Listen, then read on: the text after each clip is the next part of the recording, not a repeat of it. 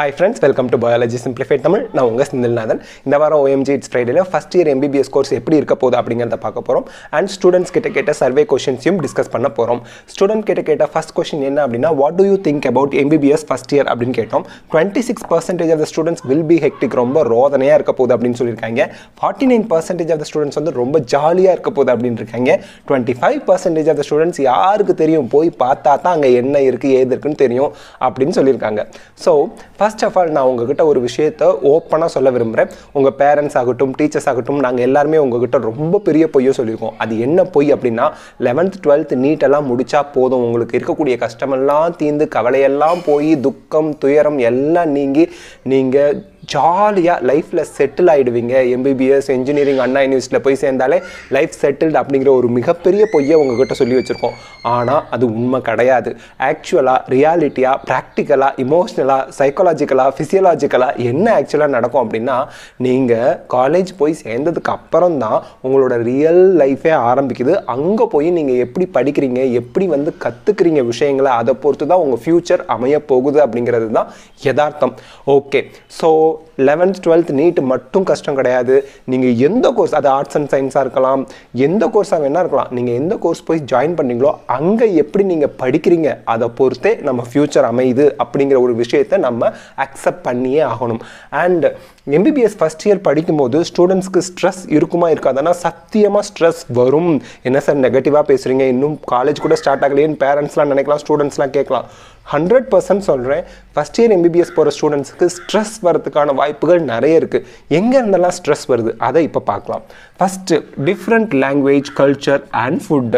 இங்கே வந்து பார்த்தீங்க அப்படின்னா தமிழ்நாட்டிலே இருக்கக்கூடிய மெடிக்கல் காலேஜில் எம்பிபிஎஸ் ஜாயின் பண்ண குழந்தைங்களுக்கு no issues. But AIIMS JIPMER இங்கெல்லாம் போயிருக்கவங்களுக்கு லாங்குவேஜ் ஒரு பெரிய சவாலாக இருக்கும். கல்ச்சர் அங்கே டிஃப்ரெண்ட் கல்ச்சர் இருக்கும். இது எல்லாமே ஸ்ட்ரெஸ் வரதுக்கு காரணமாக இருக்குது. அண்ட் ஃபுட் அங்கே வந்து பார்த்தீங்கன்னா அவர் ரொம்ப காரமாக சாப்பிட்டுப்பார், அங்கே போனால் உப்பு சப்பே இருக்காது, சி இந்த சாப்பாட்டை நல்ல மனுஷன் சாப்பிடுவானா அப்படின்னு தூ அப்படின்பாரு.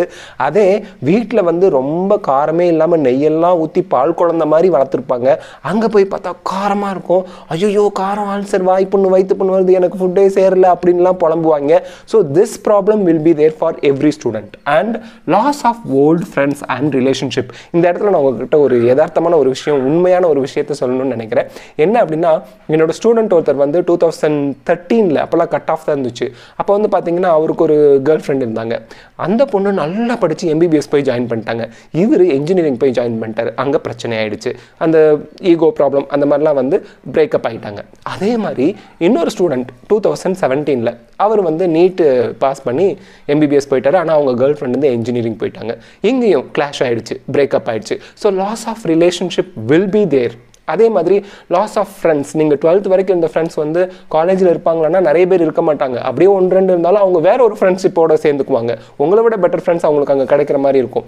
அப்போ உங்களுக்கு அந்த ஃபீலிங் வந்துடும், ஐயோ நமக்கு ஃப்ரெண்ட்ஸே இல்லையா, நம்ம தனியாக இருக்குமோ, இந்த மாதிரி ஸ்ட்ரெஸ்லாம் கண்டிப்பாக வருது. நெக்ஸ்ட் வந்து பார்த்தீங்கன்னா first time away from home சொல்லுவாங்க. இனாகரல் ஃபங்க்ஷனில் டீன் ப்ரொஃபஸர்ஸ் சீனியர்ஸ் எல்லாம் வந்து ஹோம் அவே ஃப்ரம் ஹோம், உங்களுக்கு எந்த பிரச்சனையும் இங்கே இருக்காது, வீட்டில் இருக்க மாதிரியே இருக்கும்னு தோணும். ஆனால் நைட் ஆனது நம்ம கண்ணிலேருந்து தண்ணி வரும். அம்மா அப்பா தங்கச்சி அக்கா எல்லாம் பாசம் பொத்துக்கிட்டு வரும். அப்படியே வீட்டில் இருந்தப்போ அடிச்சுக்குவாங்க பக்கிங்க மாதிரி. ஆனால் ஹாஸ்டல் போனதும் என் அக்கா பண்ண ரொம்ப மிஸ் பண்ணுறேன், என் அண்ணன் எவ்வளோ பாசமாக இருந்தால் என்கிட்ட அவ்வளவு பாசம் பொத்துக்கிட்டு ஊற்று எடுத்து வரும். அப்போ கண்ணீரை அடக்க முடியாது. மற்றவங்க முன்னாடி அழுந்து அசிங்கமாக இருக்குமேன்னு பாத்ரூம் போய் கதவை சாத்திக்கிட்டு பூத்துன்னு அழுவாங்க. So this will happen. இதை தடுக்க முடியாது. ஸோ ஃபர்ஸ்ட் டைம் நீங்கள் வீட்டை விட்டு ரொம்ப தூரம் தள்ளி போகிற அந்த லோன்லினஸ், உங்களுக்கு தனிமையாக இருக்க மாதிரி ஒரு ஃபீலிங் வரும். சுற்றி பசங்க இருப்பாங்க, இருந்தாலும் கொஞ்ச நாள் அந்த லோன்லினஸை நீங்கள் ஃபீல் பண்ணுவீங்க.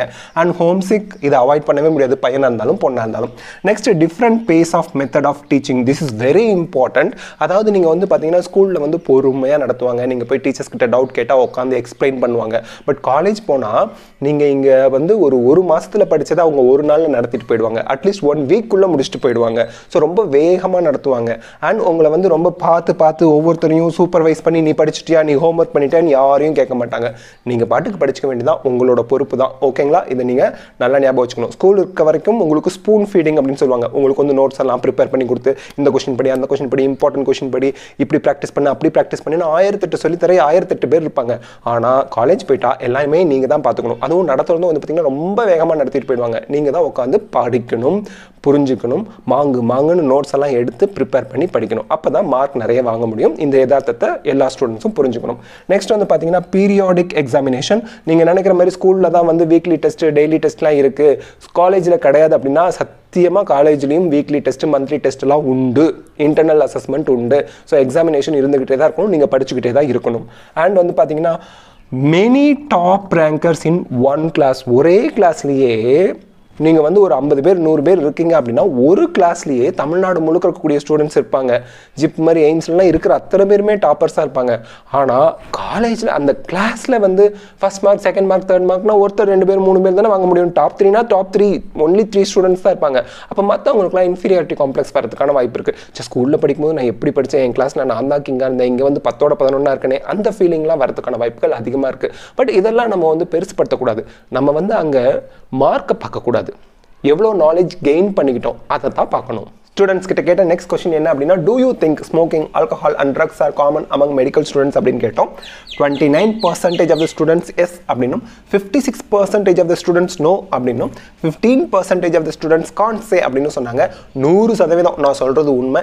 It is not common. Medical students கிட்ட ட்ரக்ஸு ஸ்மோக்கிங் ஆல்கஹால்லாம் காமன் கிடையாதுங்க, கிடையவே கிடையாது.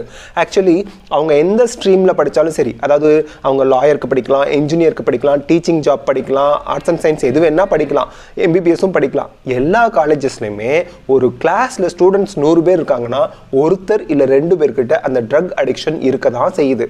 அது எந்த கோர்ஸாக இருந்தாலும் சரி. அதே மாதிரி ஒரு 5-6 பேர் தண்ணி அடிக்கிறாங்க, ஒரு 7-8 பேர் தம் அடிக்கிறாங்க. இதை வந்து நம்மளால் கண்ட்ரோல் பண்ணவே முடியாது, அது எந்த கோர்ஸாக இருந்தாலும். அதனால மெடிக்கல் ஸ்டூடெண்ட்ஸ்ல நிறைய பேர் இந்த மாதிரி பண்றாங்க அப்படின்னு ஏதோ ஒரு படத்தை பார்த்துட்டுலாம் நம்ம நம்பக்கூடாது. அப்படி ஒன்று கிடையவே கிடையாது.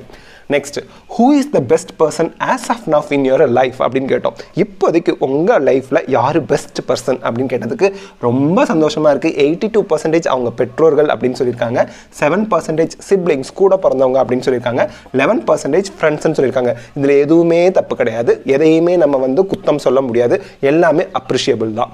ஓகே, இப்போது ஸ்ட்ரெஸ்ஸை ரிலீவ் பண்ணுறதுக்கு என்ன வழி அப்படின்னு தேடுவோம். ஃபஸ்ட் இயர் எம்பிபிஎஸ் ஸ்டூடெண்ட்ஸ் வந்து ஸ்ட்ரெஸ்ஸில் இருக்கும்போது ஸ்ட்ரெஸ்ஸை எப்படி ஓவர் கம் பண்ணுறது அப்படின்னு. அப்படி ஓவர் கம் பண்ணுறதுக்கு ட்ரை பண்ணும்போது ஃப்ரெண்ட்ஸில் 2 விதமாக இருப்பாங்க. ரொம்ப ரேரான ஃப்ரெண்ட்ஸ் வந்து உங்களை தண்ணி அடிக்க சொல்லுவான், தம் அடிக்க சொல்லுவான். அவன் தம் அடிப்பான், ஒரு இழுடா ஸ்ட்ரெஸ் எல்லாம் பறந்து போயிடும், நான் தாண்டா பண்ணுறேன், ஜாலியாக இருக்கும், தண்ணி அடிச்சு பாரு, அப்படியே ஃப்ரீயாக ஃபீல் பண்ணுவேன். போதை மருந்து இன்ஜெக்ஷன் போடுறவன்ட்டுலாம் கேட்டிங்கன்னா எந்த உலகத்தில் இருக்கன்னே தெரியாது மச்சான், சூப்பராக குண்டா அப்படின்லாம் உங்களை ஏமாற்றுவாங்க. அதை நம்பி நீங்கள் அவங்களோட சேர்ந்து அதை பண்ணினீங்க அப்படின்னா எப்போவுமே ஒரு கெட்ட பழக்கம் விருந்தாளி மாதிரி வரும். அப்புறம் அது உங்களுக்கு எஜமானராக மாறிடும், அதுக்கு நீங்கள் அடிமையாயிருவீங்க. தயவு செய்து எந்த ஒரு கெட்ட பழக்கத்தையும் கையில் எடுக்காதீங்க. இப்போ வந்து பார்த்தீங்கன்னா ஸ்மோக்கிங் ஆல்கஹால் ட்ரக்ஸ் இதெல்லாம் எடுத்துக்கிட்டீங்க அப்படின்னா ஷார்ட் டைம் அப்போதைக்கு உங்களுக்கு ரிலீஃப் இருக்க மாதிரி தெரியும். ஆனால் லாங் டேர்ம் நீங்கள் யூஸ் பண்ணும்போது அது வந்து உங்களுக்கு ஹார்ம்ஃபுல் எஃபெக்ட் எல்லாம் ஏற்படுத்தும், ஆர்கன் எல்லாம் பாதிக்கும். டாக்டருக்கு படித்தா சூப்பர் பவர் இருக்குன்னு அர்த்தம் கிடையாது. அவங்களுக்குலாம் ஆர்கன்லாம் அப்படியே கல்லாலையும் இரும்பாலையும் செஞ்சது கிடையாது. அவங்களுக்கும் உடம்பு வந்து ரத்தம் சதை நகம் இதனால ஆனது தான். தயவு செய்து நீங்கள் சிகரெட் குடிச்சிட்டு வந்து உங்கள் பேஷண்ட் கிட்ட சிகரெட் குடிக்காதீங்க, லங்ஸ் கெட்டு போய்டுன்னு சொல்லக்கூடாது. அதேமாதிரி நீங்கள் இங்கிட்ட தண்ணி அடிச்சுட்டு போயிட்டு அங்கே போய் தண்ணி அடிக்காதீங்க, லிவர் கெட்டு போய்டுன்னு சொன்னால் இது எந்த விதத்தில் நியாயம்? அதனால் மெடிக்கல் ஸ்டூடெண்ட்ஸ் பொறுப்புணர்வோடு நடந்துக்கணும். தயவு செய்து கெட்ட பழக்கம் பழகவே கூடாது. உங்களுக்கு நல்ல ஃப்ரெண்ட்ஸாக சூஸ் பண்ணிக்கோங்க. ஒரு இடத்துக்கு போனால் நல்லதும் இருக்கும் கெட்டதும் இருக்கும். நமக்கு தான் நல்ல விஷயங்களை சூஸ் பண்ண தெரிஞ்சுக்கணும், கெட்டதை அவாய்ட் பண்ணுறதுக்கு கற்றுக்கணும். ஓகே, நெக்ஸ்ட் வந்து பார்த்தீங்கன்னா சரிங்க சார், இப்போ எப்படி தான் நான் ஸ்ட்ரெஸ்ஸை டீல் பண்ணுறதுன்னா, நீங்கள் டாக் டு யுவர் பேரண்ட்ஸ்க்கு ஃபோன் பண்ணி அம்மா அப்பா இப்படிலாம் நடக்குதுப்பான்னு ஓப்பனாக பேசுங்க. அவங்க இனிமேல் உங்களுக்கு ஃப்ரெண்ட்ஸு. எம்பிபிஎஸ் போயிட்டீங்க, இன்ஜினியரிங் போயிட்டீங்க, எனி காலேஜ் ஸ்டூடெண்ட் ஆகிட்டிங்கன்னா உங்கள் பேரண்ட்ஸ் உங்களுக்கு ஃப்ரெண்ட்ஸ் தான். ஓகேங்களா? தட்டி கேட்பாங்க, நல்லதுக்கு தான். அழுவ சொல்கிறவங்க நல்லதுக்கு சொல்லுவாங்க, சிரிக்க சொல்கிறவன் நீ நாசமாக போகணும்னு சொல்லுவான். பார்த்துக்குங்க. ஃப்ரெண்ட்ஸு, நல்ல ஃப்ரெண்ட்ஸ் கிட்ட மனசு விட்டு பேசுங்க. இனிமேல் உங்களோட 11th 12th டீச்சர் வந்திருப்பாங்க, அதில் உங்களுக்கு பெட் டீச்சர் இருப்பார், அவருக்கெல்லாம் ஃபோன் பண்ணி பேசுங்க, அவரெல்லாம் உங்களுக்கு ஃப்ரெண்டு மாதிரி தான். சிப்ளிங்ஸ் கூட பிறந்தவங்க கிட்ட மனசு விட்டு பேசுங்க. மனசு விட்டு பேசினாலே அவங்க உங்களுக்கு நல்ல விதமாக தான் பதில் சொல்லுவாங்க.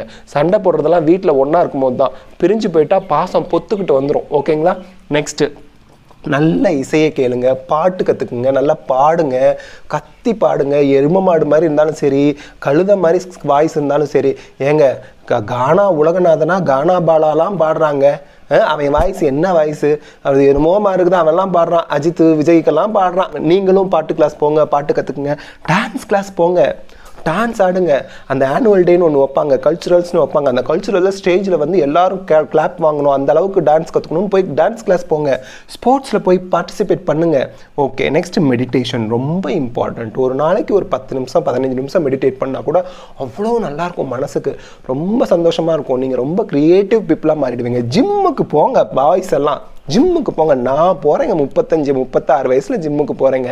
இப்போ நீங்கள் வந்து அப்படி ரோட்டில் நடந்து போனால் 4 பேர் அப்படி திரும்பி பார்க்கணும், இவ்வளோ ஃபிட்டாக எவ்வளோ ஹேண்ட்ஸமாக இருக்காங்க அப்படின்ட்டு. ஜிம்முக்கு போய் உடம்பை ஃபிட்டாக வச்சுக்குங்க. ஓகே, நெக்ஸ்ட் வந்து limited usage of social media. இந்த ஃபேஸ்புக்கு அப்புறம் அந்த இன்ஸ்டாகிராமு இதெல்லாம் எடுத்து அதிலேயே உட்காந்துருக்காதீங்க.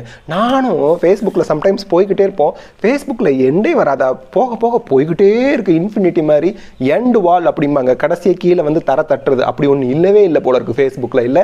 ஸோ அதிலெல்லாம் மூழ்கிடாதீங்க. நைட் டைம்லாம் ஒரு 10-10:30 தூங்கி பழகுங்க. மெடிக்கல் ஸ்டூடெண்ட்னா நைட்டெல்லாம் முழிச்சிருக்கணும், இல்லை இன்ஜினியரிங் படிக்கிறோம், ஆர்ட்ஸ் அண்ட் சயின்ஸ் படிக்கிறோம்னா காலேஜ் ஸ்டூடெண்ட்ஸ்லாம் நைட்டெல்லாம் விடிய விடிய முழிச்சிருக்கணுங்கிறது ஒன்றும் அவசியமே கிடையாது. நல்லா தூங்கி நல்லா காலையில் எழுந்திரிச்சா தானே காலேஜில் போய் கிளாஸை கவனித்து படிக்க முடியும். நைட்டு முழுக்க முழிச்சுக்கிட்டு என்னமோ தேவையில்லாதெல்லாம் பார்த்துக்கிட்டு காலையில் காலேஜுக்கு போனால் காலேஜில் உட்காந்து தூங்க வேண்டியது தான். அப்புறம் பாடத்தை எப்படி கவனிக்கிறது, எப்படி பெரிய ஆளாக வருது? தயவு செய்து நைட்டு நேரத்துக்கு தூங்கி காலையில் நல்லா எழுதுறீங்க. சாப்பாடு நல்ல நியூட்ரிஷியஸ் ஃபுட்டாக சாப்பிடுங்க.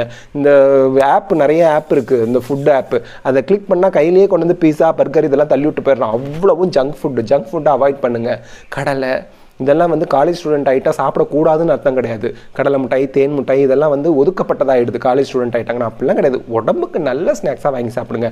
பிஸ்கட்ஸ் எல்லாம் அவாய்ட் பண்ணுங்கள். ஸோ நியூட்ரிஷியஸ் ஃபுட் சாப்பிடும்போது நீங்கள் ஃபிசிக்கலும் ஃபிட்டாக இருப்பீங்க, மென்டலாகவும் ஃபிட்டாக இருப்பீங்க. ஸோ இந்த விஷயங்கள்லாம் உங்களை ஸ்ட்ரெஸ்லேருந்து வெளியே கொண்டு வர ரொம்பவே ஹெல்ப்ஃபுல்லாக இருக்கும். கடைசியாக என்னதாயா சொல்ல வர அப்படின்னு கேட்குறீங்களா? ஸ்ட்ரெஸ் அப்படிங்கிறது universal. wherever we go it follows. We cannot avoid it, but we can manage it easily. So meditation பண்ணுங்கள், ஜிம்முக்கு போங்க, ஃப்ரெண்ட்ஸ் கிட்ட ரிலாக்ஸ்டாக பேசுங்க, கம்பேர் பண்ணாதீங்க, கிரிட்டிசைஸ் பண்ணாதீங்க. லைஃப் ஜாலியாக இருக்கும், என்ஜாய் பண்ணி சூப்பராக படிக்கலாம். ஓகேங்களா? ஸோ NEET 2021 ஆஸ்பிரண்ட்ஸ் கிட்ட கேட்ட ஒரு question, how much portion have you completed for NEET 2021 அப்படின்னு கேட்டிருக்கோம். 51% of the students less than 30% தான் கவர் பண்ணியிருக்கதா சொல்கிறாங்க.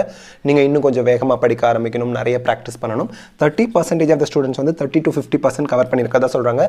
அதுவும் பத்தாது, ஏன்னா இன்னும் கொஞ்ச நாள் தான் இருக்குது. ஒரு 4-5 months தான் எக்ஸாமினேஷனுக்கு இருக்குது. ஜூன் 2nd 3rd வீக்கில் எக்ஸாமினேஷன் வைக்கிறதுக்கான வாய்ப்புகள் அதிகமாக இருக்குது. சீக்கிரமே அப்ளிகேஷன் ப்ராசஸும் ஸ்டார்ட் ஆகிடும். Next 11% of the students 50 to 75% cover பண்ணியிருக்கதா சொல்கிறாங்க. Well and good. And 8% of the students more then 75% portion cover பண்ணிட்டு தான் சொல்றாங்க. You are going in a right way and right speed. And students, don't panic, stress ஆகிக்க வேண்டாம், depressed ஆகிக்க வேண்டாம். படிங்க. கண்டிப்பாக நம்ம படித்து கொஷின்ஸ் ப்ராக்டிஸ் பண்ணினா யார் வேணாலும் நீட்டில் சாதிக்க முடியும். அண்ட் உங்களுக்கு இருக்கக்கூடிய ஹேர்டில்ஸ், அதாவது தடைகளை பார்க்காதீங்க, உங்களுக்கு இருக்கக்கூடிய வழிகளை பாருங்கள். எது வந்து உங்களுக்கு அட்வான்டேஜ் அப்படிங்கிறத யோசிங்க. அண்ட் எங்கே வந்து நமக்கு மார்க் குறையுதோ அந்த இடத்த எப்படி வந்து நம்ம சரி பண்ணி இம்ப்ரூவ் பண்ணுறோம் அப்படிங்கிறதையும் கான்சென்ட்ரேட் பண்ணுங்கள். கண்டிப்பாக நிறைய படித்து நல்லா ப்ராக்டிஸ் பண்ணினீங்க அப்படின்னா NEET 2021 உங்களால் கிராக் பண்ண முடியும். All the best. Best of luck. God bless you. Thank you.